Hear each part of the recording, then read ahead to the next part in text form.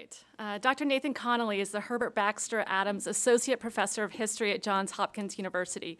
Originally from South Florida, he received his BA from St. Thomas University in Miami, so he tells me that he's used to religion classes and things like that and prayer. Where he graduated magna cum laude, but some complained that he never managed to become a sufficiently rabid Miami Hurricanes fan, which means that he probably won't feel too bad about being up at Sundance tonight while the ACC tournament is starting underway this evening.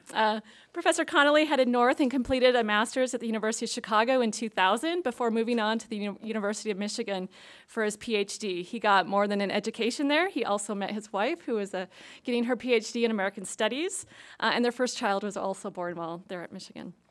He's been a consultant in public schools and held positions at St. Thomas and NYU, as well as at Johns Hopkins, and is the author of a number of articles and book chapters that examine the intersections between race and urban history and politics, as well as the multiple award-winning A World More Concrete, Real Estate, and the Remaking of Jim Crow South Florida, which came out with the University of Chicago Press in 2014. Won a number of awards, including the Kenneth T. Jackson Award for the Best Book in North American Urban History, Liberty Legacy Foundation Award from the OAH, the Bennett H. Wall Book Award from the Southern Historical Association, and a smattering of others that I won't mention here.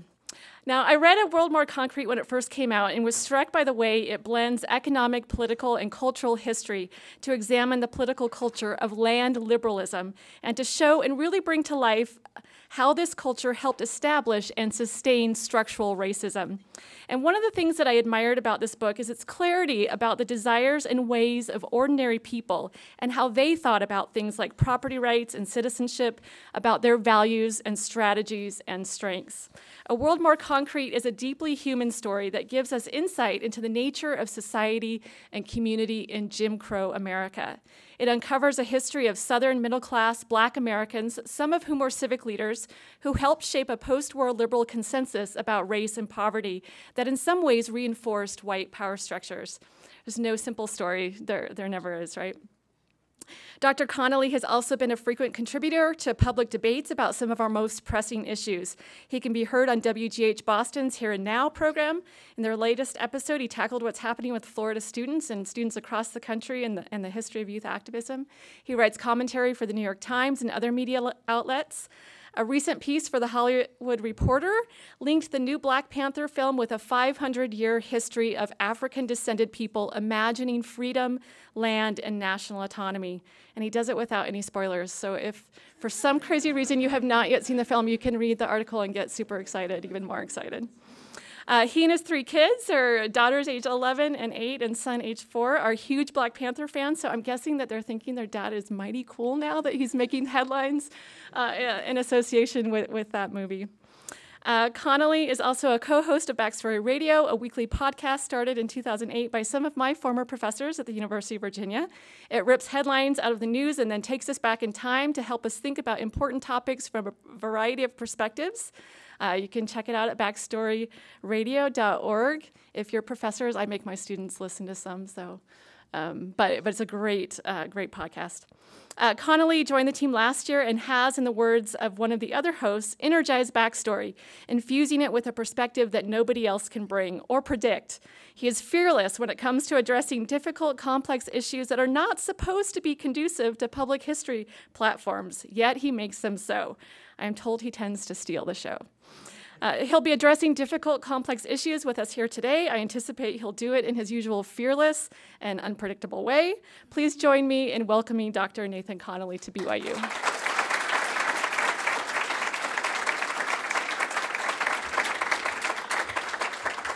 Thank you very much. Thank you very much, Rebecca, for that introduction. This is my 3rd time in the state of Utah in my life. I grew up watching a lot of basketball. I actually was like an old Orlando Magic fan. I lived with a Chicago Bulls fan. And at the time of my youth, the Bulls played Utah all the time. And it was pretty clear that Utah was always the toughest game on the road because everybody came out to Jazz games in a way that they might not have come out in big markets like, New York or Los Angeles. I came here as a 14-year-old. I actually was part of a wedding party where my aunt married my uncle by marriage. He had a place in Heber City, and we lived or I was there where they stayed, just across from the Homestead Resort. I was 14 at the time and totally knocked over as a kid from Florida with the majesty of the mountains, the crispness of the air, and all of that coming from my Florida swamp. So I'll show you a little bit of the Florida swamp piece today. But I came back again when I was in college. I was basically an equipment manager and practice player with my college basketball team, which had the unfortunate scheduling of playing the University of Utah at home during their homecoming game.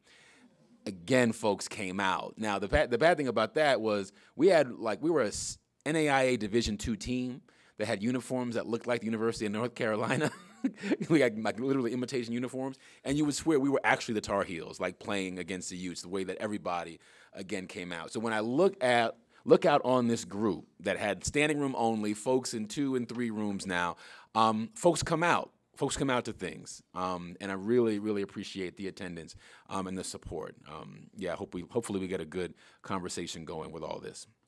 So I've been doing a fair amount of time traveling over the course of my professional life. As historians, we get the opportunity to move backward in time and sometimes bring back artifacts, language, pictures, stories that can be at times unsettling to contemporary eyes. And so a lot of what I'll share with you this morning comes from an earlier moment where, images were different, language might have been a little bit different, the kinds of debates that people were having might feel a little bit foreign, but I do want to walk through that with you all as a way to try to give us a more honest accounting of where we are and how we got to this point. As the title of the presentation today reflects, it's about rethinking. It's about taking a story that we think we know and kind of turning it on its head a little bit with slightly more granular, nose-to-the-stone kind of research, which is the kind of research that social historians try to do whenever they have the opportunity. Now, when you think about Jim Crow segregation, this is usually handled over some core piece of your U.S. survey course. You get some exposure to it as an element of Southern history. Particularly ambitious teachers will try to fold it into a more general account of American history by trying to disconnect some of the assumptions about the South being a distinctly racist place from the realities of capitalism, inequality, geography around the country and really around the world. But images like this are oftentimes quite intimately connected with what we imagine Jim Crow to be in our mind. I used to do this talk by actually carrying this physical Jim Crow sign around with me. But over the course of the last 7 years of giving variations of a talk coming out of a dissertation and later a book and now post-book, it's just got damaged. So now I just have to give you guys the image. But I'm always attentive to the fact that when people see the physical sign, it makes it immediately more real that this is something that did indeed happen, that there are people who are walking around who remember these kinds of signs the way that you would have the picture of a university president on the wall or an image telling you which way the men's room was. This was part of the infrastructure, part of the built environment. But as such, these images also have a variety of mythologies wrapped up in them, and we tend to think about them as being, in some ways, a kind of frozen-in-time moment or frozen-in-time artifact with very little sense as to how it came to be. Now, the first really core piece of understanding Jim Crow and its signs and its other elements is really understanding what we already tell ourselves about this period. Now, the first kind of fact that we hold to be true is that Jim Crow segregation was imposed by whites onto black people and that blacks had no choice in the matter, that this was a case of blanket oppression rather than thinking about what is oftentimes the case in many places of inequality and relationships and family, that even Jim Crow is the product of negotiation, okay? And I want to be very clear about this because when you see a Jim Crow sign, understand that that is actually a response to, an improvement on, what is the default response to black presence in and around cities in this country, which is exclusion. So when you get a colored-only waiting room, that's a response to there being no waiting room at all in a train station or in a bus station. A water fountain that says colored only is there as a result of a compromise, a negotiation, in replacing the absence of a black water fountain at all. The same was true of a variety of different aspects of Jim Crow life, that the response was nothing provided for people of African descent, especially in the late 19th century, as states across the South rewrote their state constitutions, made it very difficult for folks to level political rebuttals to exclusion. You had to enter into negotiations to get even these modest markers of apartheid installed. The second major assumption is that when Jim Crow signs come down, when we have a formal end to Jim Crow, it's largely because segregation was too expensive to maintain. You have a colored-only waiting room, you need a whites-only waiting room. You have a colored-only car on a train, you need a whites-only, and so forth. And the idea is that this doubling of everything across the South created such exorbitant costs that people could not, in fact, sustain Jim Crow economically. And ultimately, the seeds of its own demise were planted at the very foundation of the Jim Crow order. The third element that we tend to assume or tell when we talk about Jim Crow segregation is that segregation ended through a combination of moral arguments combined with its unsustainable economic costs. And we imagine, in again, our pantheon of individuals and heroic figures, that people stood on the corner and gave great speeches, that they won the argument about Jim Crow's demise largely on powerful, persuasive arguments. And so we don't have a way of really thinking through what may have come after the Jim Crow moment. I'll talk about each of these in turn. So the first point, as I mentioned, is to rethink how segregation emerges, that it emerges actually through interracial negotiation. Secondly, and this is extraordinarily important, segregation is profitable. It's profitable. People continue to think about segregation in ways that seemingly makes it impossible to sustain, but in fact, when you go into the mechanics of creating niche markets, of creating housing projects, of creating separate schools, a lot of this was done and sustained for 70, 80 years because people were making a ton of money from the process of segregation. And I'll go through some of that in quite intimate detail.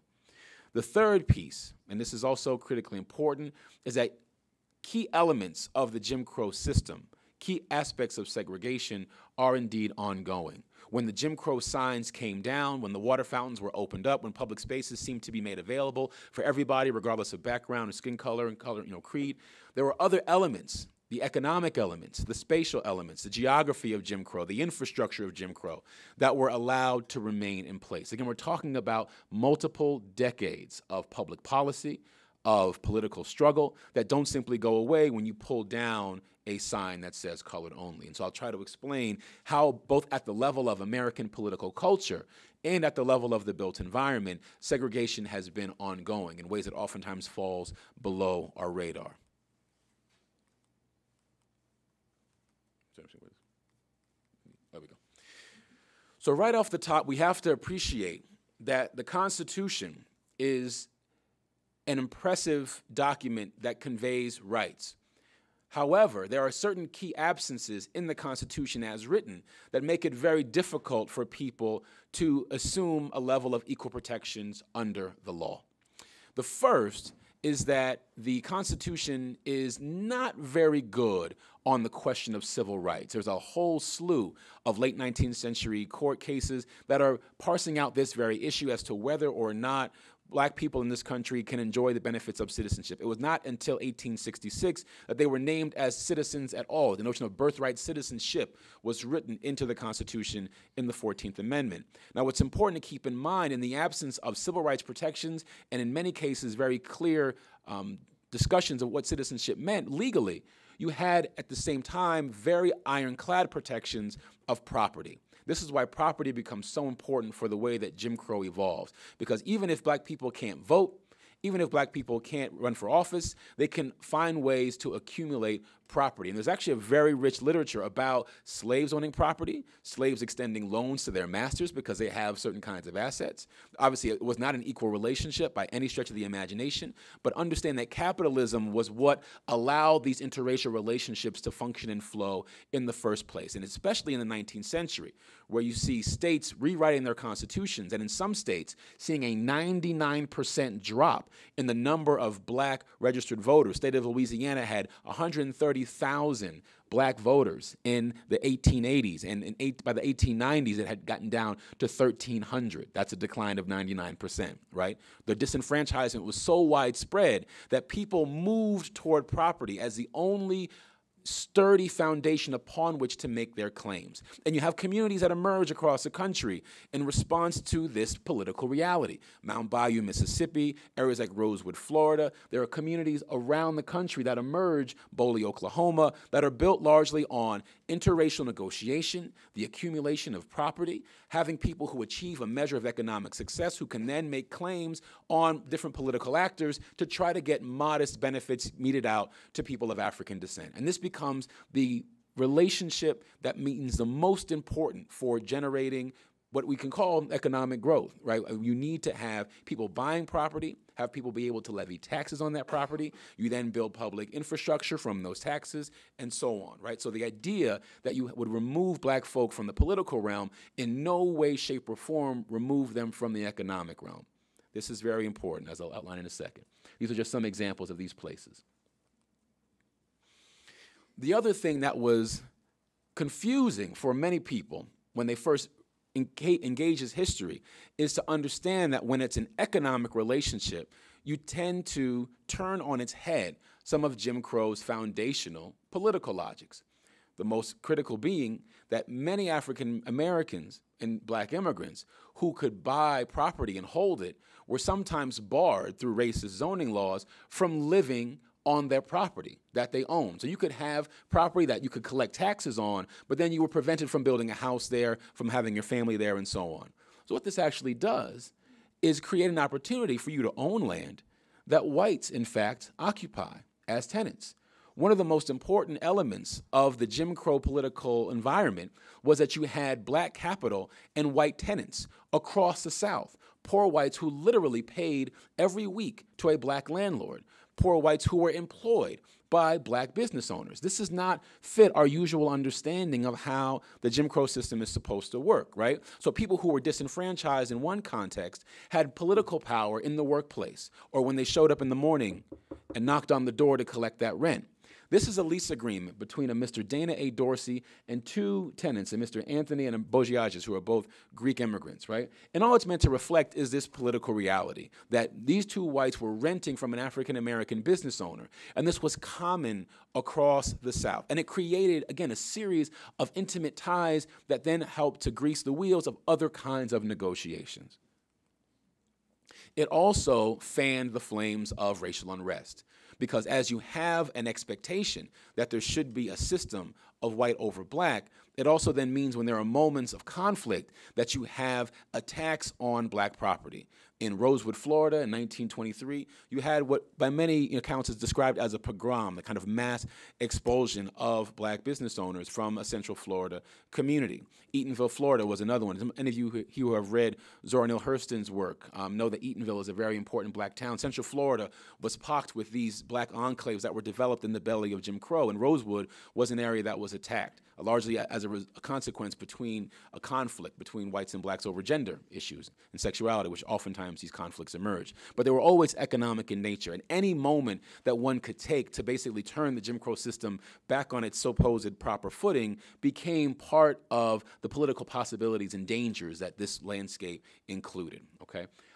The other thing that's important to keep in mind about the racial violence, of course, is that it also prompted many African Americans and whites to understand that gun culture was as critical as property culture in this period. And in many instances, you had 90% gun ownership among African Americans, with the understanding that having a rifle in the house just helped to make sure that somebody respected you as an equal, right? So again, gun rights and property rights being critical in the absence of civil rights and voting rights. The conflict in Tulsa, Oklahoma in 1921 is one of the most dramatic episodes of the kind of pogroms that occurred in Rosewood. Basically, you had a very affluent black district, what they called at the time Black Wall Street, that included black banks, that had black people owning oil wells. You had people, again, with massive real estate holdings and so forth. And you had black owners with white employees. And all of this became part of the conflict that emerged in Tulsa in 1921. Basically, it was a botched lynching that was thwarted when African Americans who were armed, who had drilled as military personnel during World War I, came and prevented there from being a lynching. It caused there to be an escalation of the violence. Some reports included stories of planes actually strafing black residents as they were fleeing the district, machine guns and the like.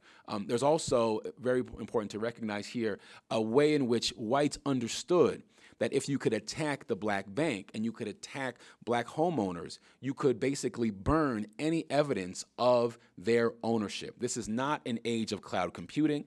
This is not an age when people had backups of this and that.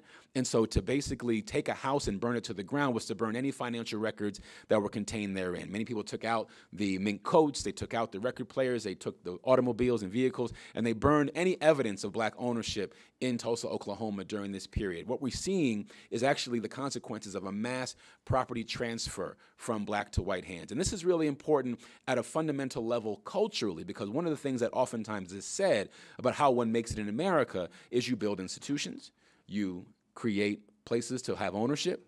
Once you have ownership, you're supposed to basically be safe. Those rights are supposed to be protected. But the property rights that African Americans had, again, were only as strong as their negotiations with white power brokers at a given time and their ability to defend themselves militarily in many instances. So that became part of the political calculus of this period. The other thing that is presenting the atmosphere, or providing the atmosphere at this moment, is an idea that can best be described as white popular sovereignty. And we are in a democracy that believes that power is imbued first in the people and then from the people out to the state, right? We the people, thus and so. Now, what happens, of course, in the context of an economy and a society built on slavery is that idea of we the people gets racialized, right? The way in which you have political power does not simply happen with someone who's born as a liberal subject with no other history of values associated with their existence, right? There's a racial experience that gets mapped onto their political fortune. And so the idea that one could be an autonomous political actor or could run a political system with the people in mind was something that was constantly inflected through the lens of race. This, again, becomes really important in how we understand racial violence in this period. The problem of lynching and of lynch law, which was a corollary to these kinds of pogroms and expulsions, were about articulating and expressing that whites were, in fact, above the government. If the government did not prosecute properly in ways that it felt were, in ways that seemed to be consonant with what whites as a mob wanted, then the mob had the right to legally take justice into its own hands. And you see images like this, and again, I apologize for it being somewhat uncomfortable, but it's important to bear in mind the comfort on people's faces as they're posing for this image, right? This is a crime that is actually done in the open.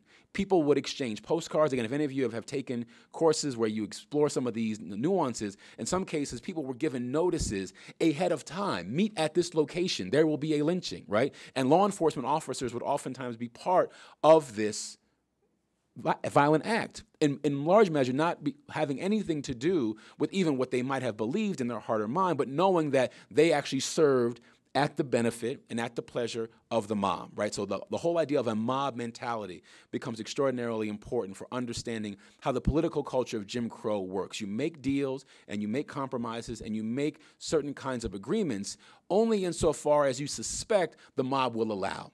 And this becomes a critical element in the way that policy is written, not just in the 1890s or 19-teens, but through the 1940s and 50s. And I'll talk a little bit about the housing issue in a moment, but understand, for instance, the United States government segregated its blood supplies during World War II, an elaborate and expensive project. And the military brass that was in charge of this procedure knew the science very well. There's no scientific difference between black and white blood. But they thought that white Americans would lose their minds, riot in the streets, and basically help demobilize the war effort if they learned that white troops were getting blood from black donors. This is one of the most important episodes in American history because it demonstrates that it's not about the science, it's not about military strategy, it's not about the budget, but it's about a certain fear of this kind of mob action creating chaos. And this happens again when you talk about the history of housing segregation. It happens again around issues of law and order. It's one of the most important elements in determining what state actors elect to do. How will the mob basically respond to our actions? Will we maintain our legitimacy as a governing body if we do something that falls out of step with what the masses effectively want? Now understand, at the same time that you have this environment of popular sovereignty, racialized popular sovereignty, there's also pushback. What we would call now kind of liberalism or government protections of people's individual rights comes into this moment and is partly about trying to get rid of lynch law as an acceptable form of political expression. This image, captured from Puck magazine in 1899, is about this relationship between black subjects and a state that's meant to protect them against the lynching, colonel in this case, right? But that the lynch mob is in some ways a threat to effective governance. So this becomes a really important way that people who are lobbying for reform said we want to take violence out of mob hands. We want to take the way in which our society is run out of this bloodletting environment and create a much more disciplined, formalized governing structure. And this will drive what becomes liberal policy through the 1930s and 40s, the idea that we need to professionalize all of the elements that were done in an ad hoc grassroots fashion. Don't maintain racial order by lynching, maintain order through policing, maintain order through effective urban planning, maintain order through having a banking system that distributes mortgages in an effective and efficient way. All of this was meant to maintain elements of the racial peace.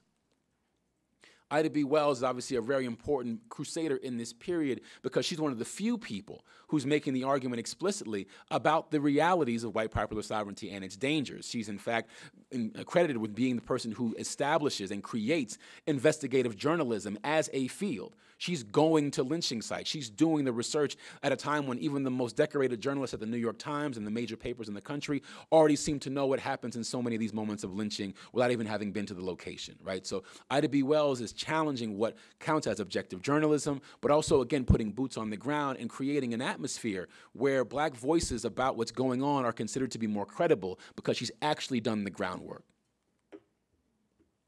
Through the 1920s, obviously, you have various articulations of white popular sovereignty. There's still a concern about lynching, and there's still a concern that the various forms of shadow governments that exist are really what are in charge. The Klan, at its high water moment in the 1920s, was considered to be the shadow government of the United States. Again, the governing body that's more in charge than the federal government itself. Now, that, in fact, was not true, but there are key places around the country where if you wanted to be a police officer, for instance, you had to be a member of the Ku Klux Klan. There was no choice in the matter. And it wasn't just in places like Mississippi or Florida, but in Detroit, Michigan, and Chicago as well, right? North and southern cities. Detroit would actually run openly Klan slates for local office and win, like mayor's office and so forth. The Klan was an actual political party for much of the early part of the 20th century. Now, as the liberal reform movements are picking up steam in the 1930s, this problem of racial violence is still kind of at the margins.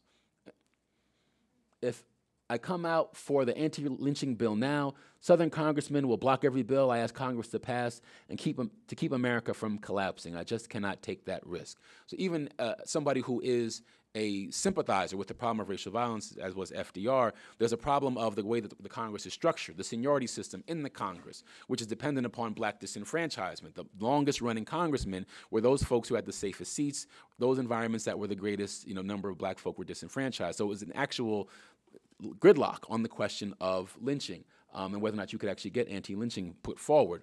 Oftentimes then what happened was you had, again, negotiations behind the scenes. People like Mayor McLeod Bethune, pictured here, who's from Florida, very good friends with Roosevelt's wife, Eleanor Roosevelt, trying to push forward other kinds of modest gains. This was not going to be done in the halls of Congress, but rather through backdoor meetings and such. Roosevelt, Eleanor that is, was actually really responsible for helping to create what we now call the Black Cabinet, or the Federal Council on Negro Affairs. This was the first time in the 1930s when African Americans began to assume some measure of political power formally in the federal government since really the 19-teens, where Woodrow Wilson had massively, basically demoted any black person working within the federal government. So that you had a multiple decade stretch that was then ended by this creation of a Black Cabinet. But it's also important that this was considered to be, again, another negotiating body. They weren't going to topple Jim Crow. They weren't going to end housing segregation. They had to distribute goods and services on a very modest plane to local constituents. One observer, a labor organizer and a reporter for the New York Times, a man named George Streeter, actually compared Roosevelt's black cabinet to the chiefs operating in Africa as part of the imperial system there under the British. Well, not all these black bureaucrats behave precisely as Britain's Nigerian chiefs and priests, right? So again, there's a sense that there's a possibility for greater gains to be made if people didn't elect to negotiate within these backroom channels. Of course, on the whole, the New Deal was a very important bundle of policies and programs to try to basically end rural poverty, to try to provide pathways to the middle class for Americans across the racial spectrum. And it was really important, too, for ending a certain kind of, ancient agrarian life that existed in the rural confines of the South. This is just one example of the kinds of farming programs that existed to help black farmers specifically. The New Deal basically provides the starting point for understanding the profitability of segregation. Now, has anybody seen one of these maps before or knows what this is? We got a few people. Okay, good. Maps that were created by the Homeowners Loan Corporation in the early 1930s were used to assess the riskiness of real estate in basically over 250 cities around the country. The Homeowners Loan Corporation then provided these maps to the Federal Housing Administration, both of which operated under the Home Loan Bank Board. Are you confused yet? All of these agencies worked together to try to basically rebuild the American economy during the Great Depression. Now, this map has a very clear grading system. This is just one sample from Oakland, California. And you see red areas, green areas, yellow areas, and blue areas. Green neighborhoods, or A neighborhoods, were new, all-white, specifically non-Jewish, and they were in demand in good times and bad. B neighborhoods were still desirable, stable, with only some Jewish presence. I'm pulling this directly from the underwriting manual, by the way. This is how folks talked about race back in the day. C neighborhoods are definitely declining or in danger of black migration, and so the C neighborhoods and D neighborhoods, areas in which the things taking place in C areas have already happened. And as taken from the manual, if a neighborhood is to retain stability, it is necessary that property shall continue to be occupied by the same social and racial classes. A change in social or racial occupancy generally leads to instability and a reduction in values. Now, what does this mean? You could not live in a racially integrated neighborhood if you wanted to. If you wanted to. It's not actually a feature of your individual choice, because the entire local real estate economy was operating on an elaborate system of levers and pulleys that determined whether or not a neighborhood reached an unsustainable or risky level. It made it against your economic interests to live in an integrated neighborhood, because the idea was that no one would then buy your property. You would have difficulty being able to get any improvements. Local zoning boards would make it hard for you to even get permits to do basic housing construction. All of these things would accompany the possibility of living in one of these D neighborhoods. Now, the maps themselves are also part of this history of property transfer, and this is a piece that's oftentimes overlooked. When you have D neighborhoods, it's not just about not being able to get a mortgage. You also weren't getting a government bailout. People who lived in A and B neighborhoods, if they were distressed in their mortgage and couldn't make their payments, they actually got cash infusions from the government to keep those houses. If you lived in a D neighborhood, you didn't get those infusions. Instead, your property was foreclosed on and handed to a real estate speculator. A massive property transfer, again, from black and white hands, happened as a consequence of the Great Depression. The high water mark in this country of black home ownership is the 1920s. It never reached the levels of the Great Depression. Now, how did that happen? Remember what I said earlier. The impulse to own property was considered to be the strongest foundation upon which to build one's right. So people were buying property all the time, even if it was something as modest as a one-room shack. They tried to own the land under their feet. Obviously, a number of people still were forced to rent. But as a result of the Depression, people failing to meet even basic economic demands, people lost their houses en masse. By one count, over 130,000 properties were transferred private to private as a consequence of just one federal agency's policies, the HOLC. Add to that the FHA, which basically gave 97% of all of its mortgages to whites only, and you're talking about a very clear disparity in how the federal government is responding to the problem of poverty during the Depression. This is my hometown of Baltimore, Maryland. Very similar area. In the middle there, red, yellow, blue, and then green. I live in the green neighborhood now. I'm just saying. Now, the housing that's in these red areas were of the most deplorable sort, okay? They had wood construction when concrete construction had already been established. They oftentimes had no indoor facilities in terms of plumbing. They had no way to keep out pests. They had oftentimes unpaved streets. And what's most amazing about this condition is that this was the most profitable housing in America. When you have a confined population with very few options, it makes it extraordinarily easy to gouge those populations. How many folks here go grocery shopping at the airport? Go clothes shopping at the airport? Nobody does that? How many people here have been to Disney World? Okay. Now, as a kid, when you go into Disney World, it depends upon how well your parents are doing, right? When I went to Disney World, I got the speech. Some of you may have gotten the speech, right? Don't ask for nothing. Don't touch nothing. You ain't getting nothing. Not no Mickey ears, not no ice cream cone. Like, you know, some folks get the speech, some folks don't get it. Sometimes your parents like reach a threshold, like so you start getting stuff and then it's like, oh, you're done now, you're cut off, right? Now, understand, when you go into the airport, you are going through those security gates and you're not getting back out. So everything through those gates costs more. Even all of the clothing, even all of the food, right? Anybody who tries to buy anything, once you go through those gates, it's like I'm stuck having to pay whatever the exorbitant price is. As I'm coming out here, I paid $22 for a salad with steak on top, right? So you know how that goes. Likewise, when you go through those gates at Disney World, everything costs more. I went during the time when they started film for cameras, right? So I remember having to buy film and it being like $20 for like a roll, 2 rolls of film or something. But like everything, again, the food, all the trinkets, everything costs more because once you go through those gates, your options are cut off. Living in the Jim Crow South was like living in Disney World without the rides, right? Once you're stuck behind the walls of segregation, finance discrimination, you were stuck paying more for less. There was nowhere else you could go. Your options were cut off. In 1949, you rented one of these kinds of tar paper, plywood, rat-ridden shacks for the same price of a beachfront hotel in Miami, okay? In fact, a beachfront hotel in Miami cost $17.50 a week. You paid $18 a week for one of these. So it's actually more expensive to live on the black side of the color line, okay? This is what's important to keep in mind in order to understand the kinds of profits that are generated by creating niche markets. When people are racially excluded from certain kinds of options, it then allows you to charge whites more because they don't want to live in bad parts of town, quote unquote, and you charge people who are of African descent more because they don't have the option because you have mobs and bankers and police and people confining them. And sometimes it was actual concrete walls that were built around communities, green spaces, right, that were so far and long that you wouldn't dare cross them. All of this was part of, again, the Jim Crow landscape to make the country economically prosperous. Coming out of the Depression, you want people buying houses, you want them furnishing, you want landlords getting profits that then turn into investments in their churches and their schools and their various country clubs. All of this is generating cash. The creation of niche markets, segregation, generating profits.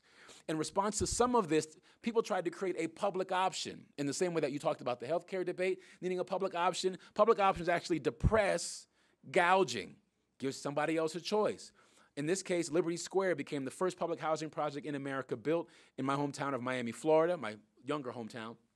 And it was spearheaded by people who were working in conjunction behind closed doors, negotiating the black cabinet with white housing reformers. Now, these were segregated houses. As a rule, public housing was not allowed to be racially integrated. But if you wanted to get it built, you had to compromise on that front to get an option put forward for people of African descent. Now, concurrent with these negotiations and compromises is, of course, culture and the playing out of fantasies about how the racial order should remain intact. Don't be so concerned about the Democratic Party and their various socialistic policies or programs. Have a little bit of escapism and go see Gone with the Wind, right? There's a way in which people began to get reinvested in these ideas about happy darkies, about plantation life, about, not being too concerned with the government complicating our normal way of being. Again, the racial order, which was certainly threatened with a mass demotion of people's economic wherewithal with the Depression, could still be enjoyed in these kinds of pageants, right? As the post-war economy began to tick up, again, you begin to see people asserting their own sense of political power. Again, popular sovereignty. We want white tenants in our community. Here's another one of these kind of curious problems, right? White landlords were always seeking out black tenants. Why? By now it should be pretty clear. You get the most money from having black tenants. Black tenants have the fewest options. That meant that white tenants and white homeowners were constantly worried about white real estate speculators foisting black renters on them. One of the most critical fault lines of conflict were actually between white homeowners and white landlords who had different economic interests around the question of where black people are supposed to live, right? So you get signs like this around the country. We only want white tenants in our community, because the danger was black folk on their own can't do this. But a white person with enough money to buy my block and change the community in ways that could cause them to make money, they're a real threat, right? They're a real threat. Miami is one of a number of different cities that had these very concentrated districts. Here you see very quickly the Central Negro District reflected, and it was imagined that it would be completely redeveloped as to make a new city, a new Miami in this case. And cities around the country, in Chicago, in New York, in Atlanta, in California, were constantly imagining ways that the federal government could get involved in changing the Jim Crow landscape because it was causing too many problems. You had children who were dying in house fires. You had people who were still suffering from malaria and all these old world diseases, right? This was a public relations disaster in many instances. But slum landlords, with their profits, with their lawyers, with their lobbying groups, were oftentimes too strong to prevent them from actually being reformed. And many black homeowners who lived in and among the tenements knew that it was in fact the white landlords who were protecting their properties from being taken away and liquidated, as maybe their grandfather's property was taken away in Tulsa, Oklahoma. You see what I'm saying? There's actually generational memory about displacement that makes landlords seemingly the friends of black homeowners. Again, try to follow these various compromises and relationships. Now, of course, the post-war economy is one in which people are going on vacations, they're building suburbs, you have consumer culture happening in a variety of different ways. It's just meant to kind of reflect the fact that you have these massive suburban developments that are emerging everywhere, bedroom communities.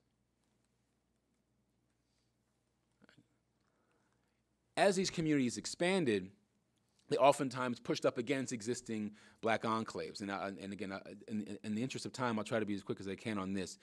In 1947, this is just one example, a community in Miami called Railroad Shops, Colored Edition, which was a black worker community, was taken by city planners who wanted to make space for a white community that wanted to be sure that their neighborhood wasn't going to fall to real estate risk by being too close to black tenants. I've seen the actual city commission meetings on this. I've seen the arguments, the gavel banging, the whole shebang. And basically what happens is they say, okay, the only way we're allowed to legally take this property, and in this case it was about 100 homeowners in total, is if we use it for a public good through the power of eminent domain. And so they took black houses during a rainstorm, put people out into the street, pulled up trees from the ground and sold those to a grower. Some people who could afford to negotiate to have their physical house moved had it put on the back of a flatbed truck and relocated to another part of the region, only to have it summarily wiped away by the hurricane of 1947 because it had no foundation, right? And all of this happened in the context of post-war growth. We want the economy to grow and prosper. They used a whites-only school called the Andrew Jackson School.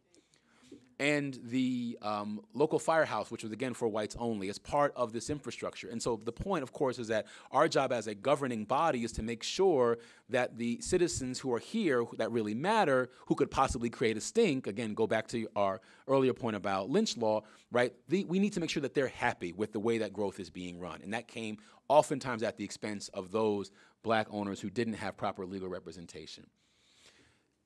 As I mentioned earlier, by turns, you also did have folks who were opening up new areas. And this is one of the most important reasons why you have black suburbs that emerge, like Compton, California, like the Summerhill neighborhood in Georgia, places in Kentucky and so forth, where it's literally black and white entrepreneurs trying to invest in new visions of black suburban life. These suburbs were oftentimes just like white suburbs in the sense that they were meant to be bedroom communities, they were meant to be concrete construction, they were meant to have green spaces, hopefully better schools. And this was the way that growth was going to happen, through compromise and negotiation. Through the 1950s, so many different black neighborhoods were built with these relationships developing between white and black entrepreneurs. These black suburban spaces were also places where black celebrity culture was celebrated and elevated. Here we have Billie Holiday with a group of local teachers in Miami being part of what would hopefully for them be an acceptable display of middle-class black life. The whole point was to show that we could have a black corollary or a black parallel to what we knew was a white existence, right? So we want to be able to do this in ways that show that we too can have the finest things. Oh, and in this case in particular, that included having a black domestic, right, in the far corner.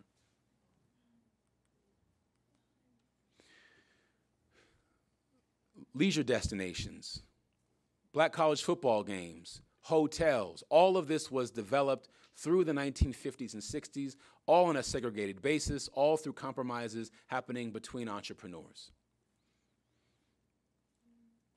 This is the Hampton House Hotel that was owned by a white landlord, the Markowitz family.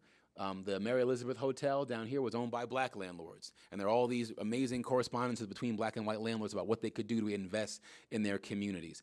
It's funny, there's one of the other myths about the Jim Crow era is of this idea of kind of the golden ghetto that, you know, black folk owned their own spaces and they had their own communities and this and that.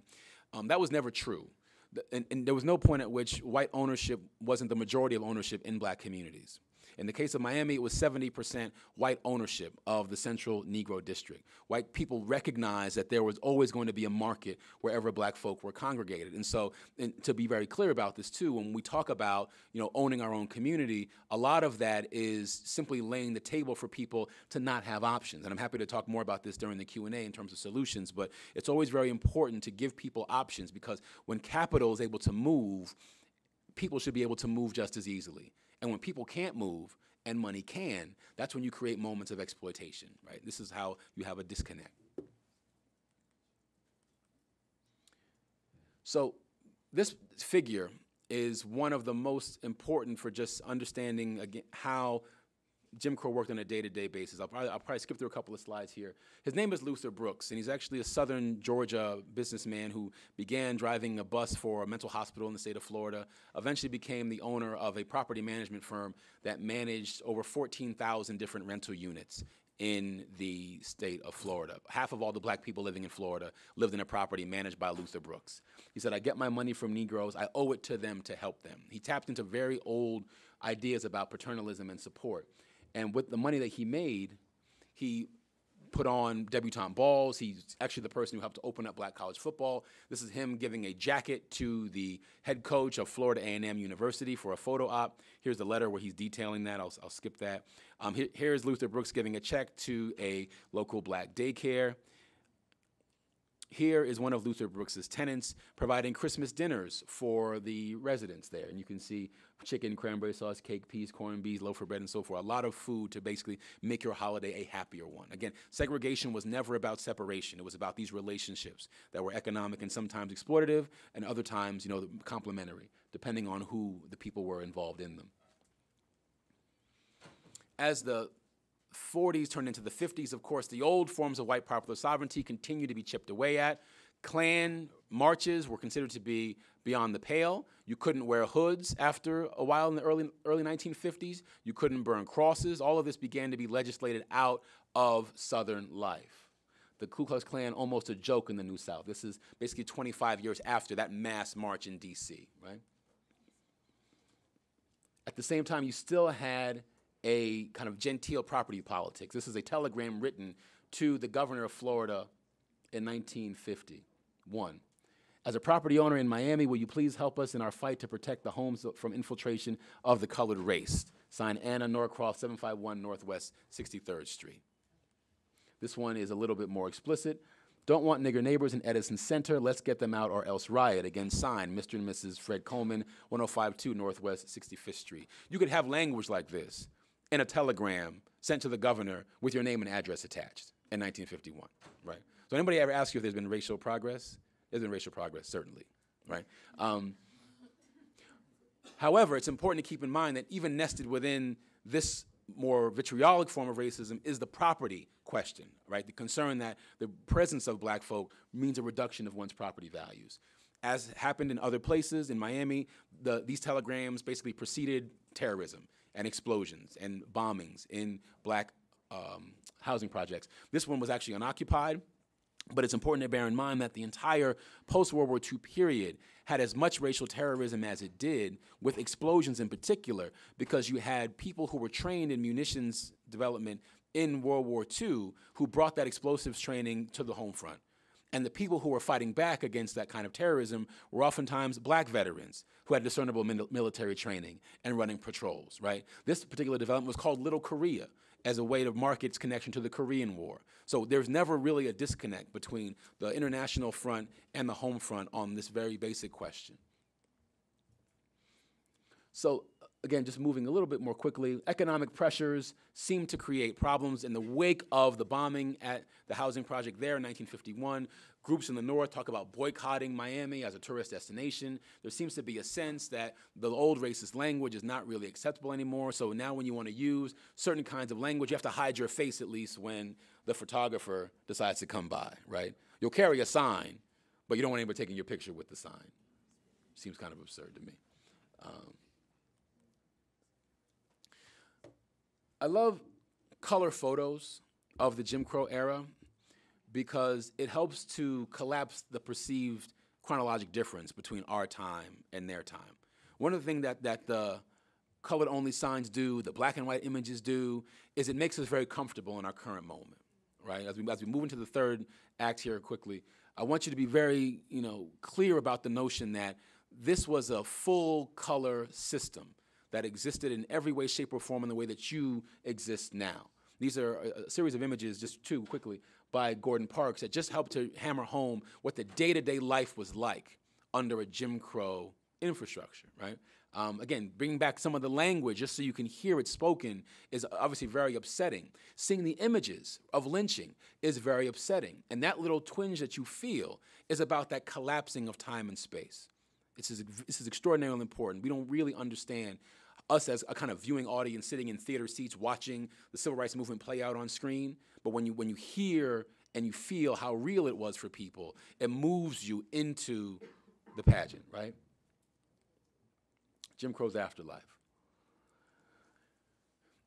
When you have the emergence of black elected officials, you have, again, the mounting effort to try to streamline and improve the racial politics of the country. All of this comes to a head largely around the transition from white political to black political power in key cities, but also more suburbanization and more debates about the rights around property. This is former Cleveland Mayor Carl Stokes talking about a shift in the language that's coming out of this civil rights struggle.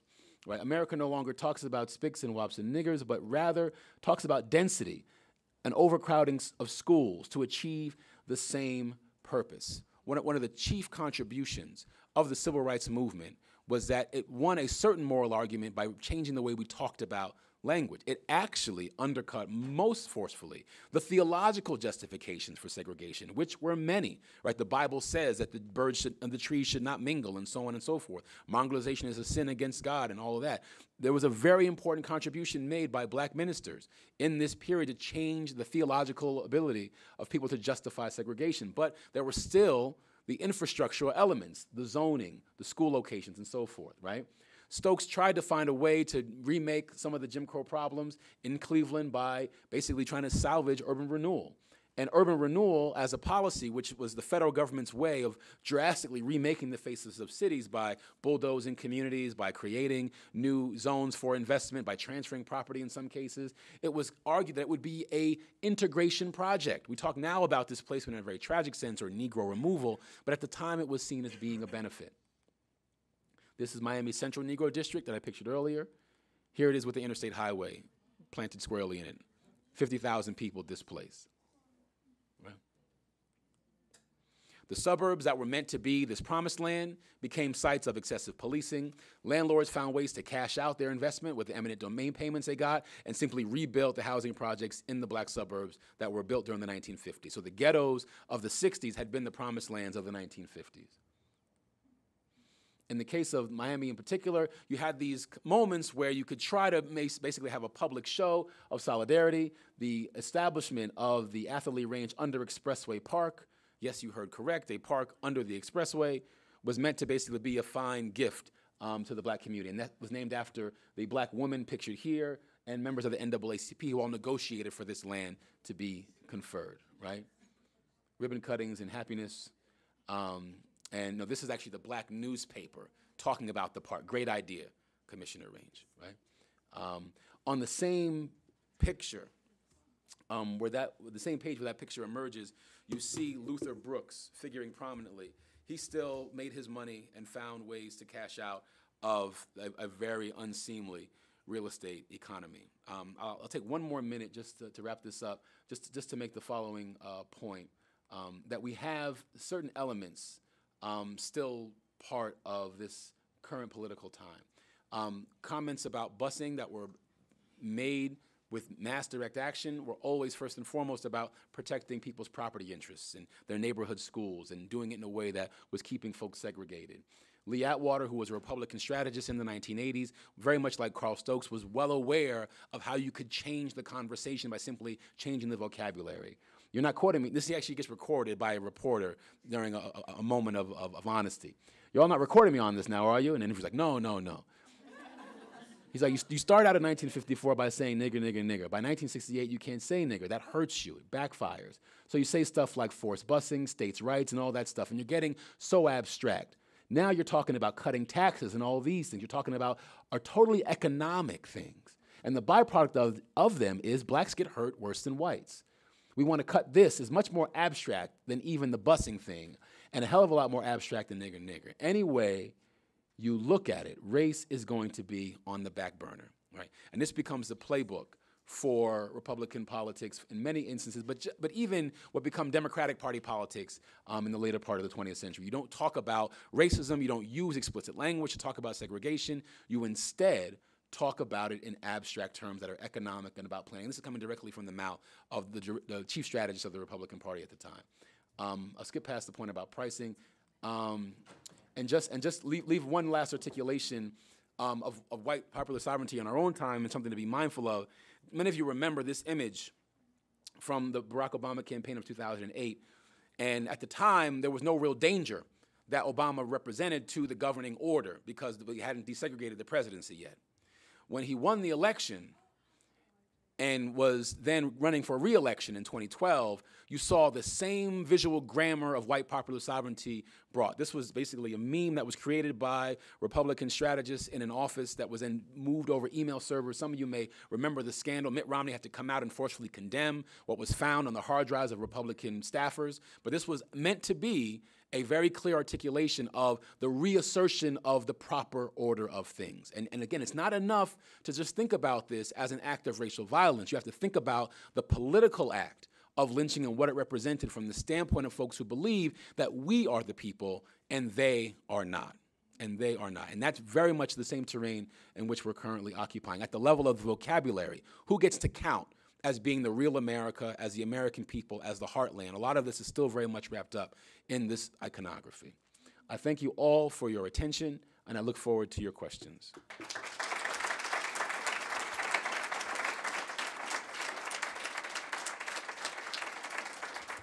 Okay, I know that some folks have already had to leave, and a few of you are going to rush off to class, but we'll spend a few minutes with Dr. Connolly in questions if you can stay.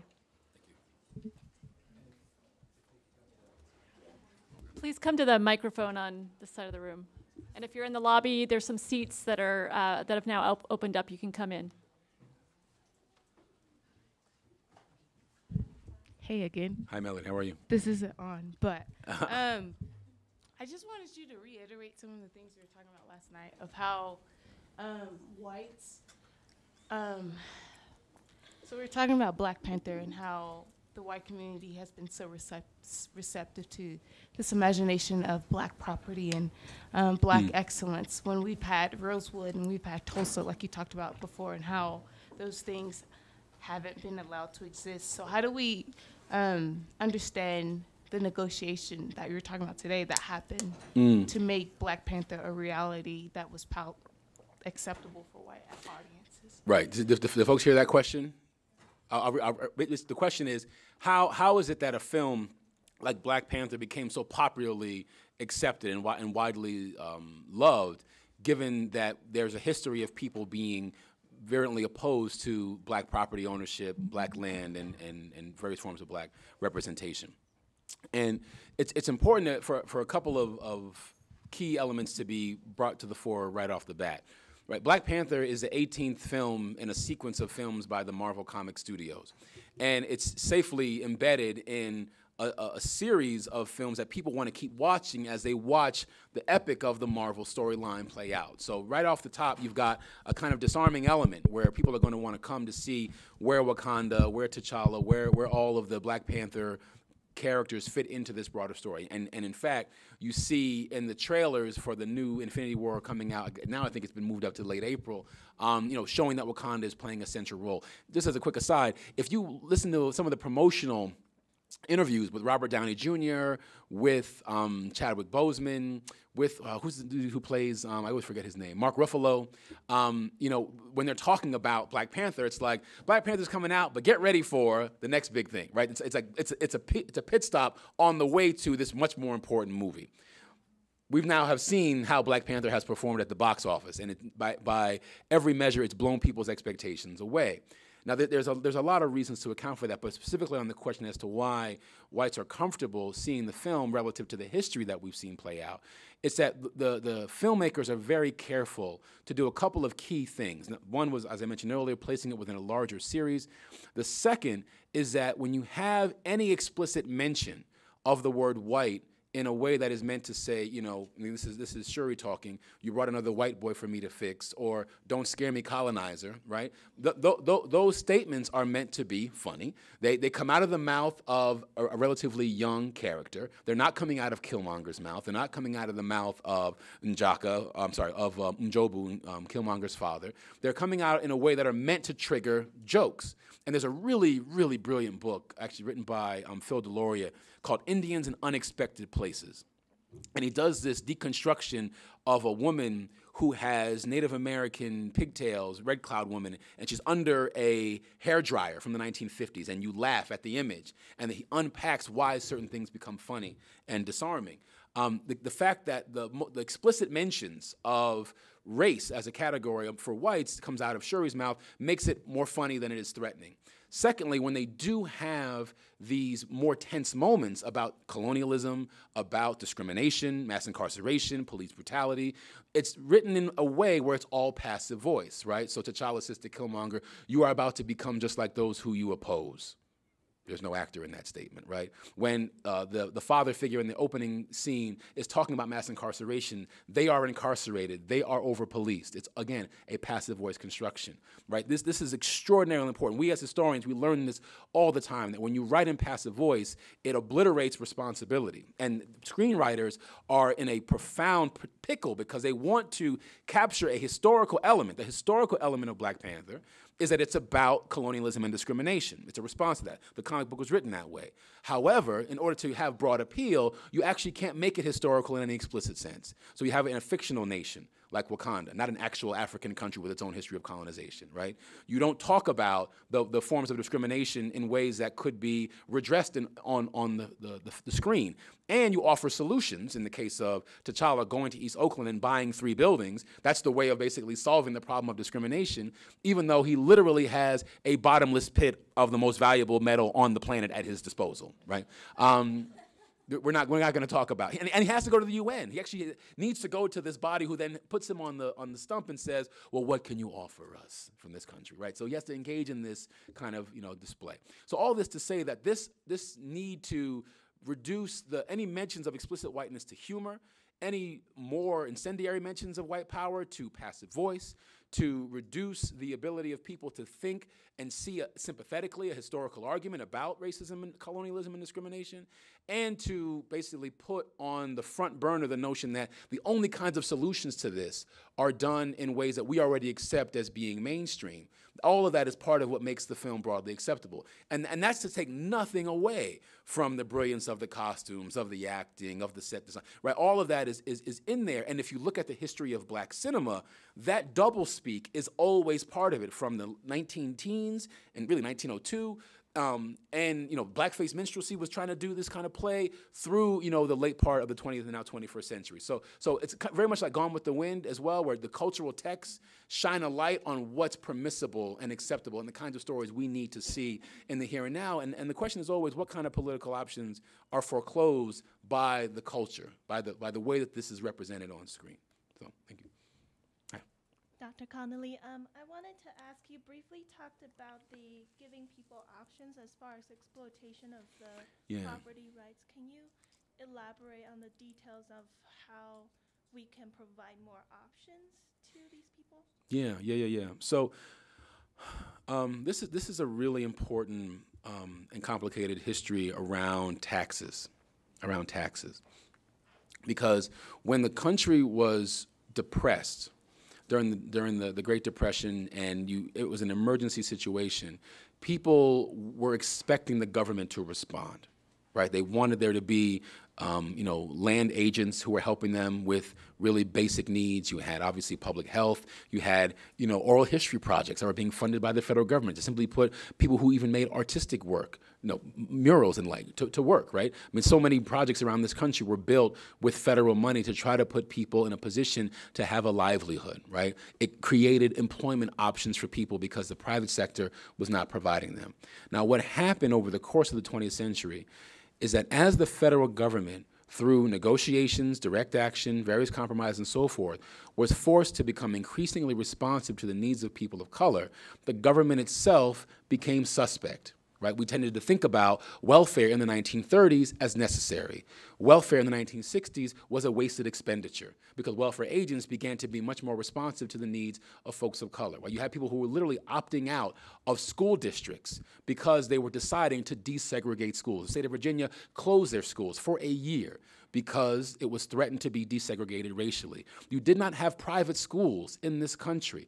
And certainly not to the scale. You had maybe, Phillips Exeter. You had a few isolated East Coast boarding schools, but you did not have private schools in this country until people began to threaten to enforce the Brown decision and to desegregate public education. Folks then began opting out to a variety of different segregation academies or parochial schools, right? Christian schools that could be used to basically justify segregation on religious grounds as opposed to racial grounds, right? All of this happened, and there's a really rich literature on this transition from a system that was providing viable public options in education and housing and employment, and having those options disappear. And every time those options disappear, it makes it then easier to provide private sector options at gouging rates to people who don't have the ability to move to where the best resources are. So what do you see in this country relative to something like banking? You have check cashing stores, right? Some of the worst check cashing areas are stores that are built literally outside of the walls of historically black colleges and universities. Are there any check cashing stores in the immediate vicinity of BYU? There are. Are there any rental properties that folks are living in as students off campus that are probably more expensive than what you would have to pay on campus? Right? Okay. How many of you are paying a higher tax rate as somebody who does not own a house or does not employ workers? You're paying probably 35% of your income, even if it's a student wage income, to the government, right? Now, all of these systems, regressive tax systems, the check cashing systems, the rental systems, all of these were expanded as a consequence of the Jim Crow system. There's a great parable about the miner's canary, right? The canary in the coal mine is what the miners brought in that had a much more fragile respiratory system when they went underground. And if the canary died, the miner knew there was poisonous gas and he had to get out. Right? Black folk, by every measure in this country, serve as the miner's canary on these social questions. If there are difficulties in making your payment as a renter, you can pretty much guarantee that that's coming for everybody else. If there's ways to make profit off of student loans, off of payday lending, off of keeping students with fewer options, and again, renters with fewer options, that begins oftentimes in these smaller contexts and then gets mapped onto the wider system. So the point here is that if we begin to believe again in having robust public spending, creating more public options, public land, public schools, various forms of public employment that actually has, in many cases, union benefits, then you begin to see how you rebuild the middle class in the way it was built the first time coming out of the 1930s. As long as you believe that the government is an instrument of waste, that it basically caves to the needs of interest groups, that it caves to the needs of loud minorities, then you're going to leave people in a position to not have a standing to negotiate for better goods and services. When the Jim Crow era was at its peak, black folk would literally show up with their property tax receipts and say, I demand that you build seating in the stadium because my tax money is going toward providing stadium seating, and I don't get any access to it. When you wanted a beach, you went with your tax receipts down to the city council and said, we demand there to be a Negro-only beach, Negro-only waiting room, and so forth. Taxes became the way that you could hold the government accountable. We don't even have a positive relationship with taxes anymore. Everyone's trying to pay fewer taxes, right? There's no sense that you're getting something for your tax money. So the key to having a better relationship and more options is, in fact, changing how we even regard taxes and the way in which we can hold our public official accountable for filling the coffers that we all pay at least 35% into every year, right? So it's a relationship that is economic as much as it is cultural. I was saying this earlier during a radio show that we have a culture that already thinks about cutting taxes and only providing breaks for corporations and not recognize. And if you put more money in people's pockets and reduce taxes and give them greater say over how the government operates, you in fact generate a stronger economy, which was done, but also create much more robust public institutions.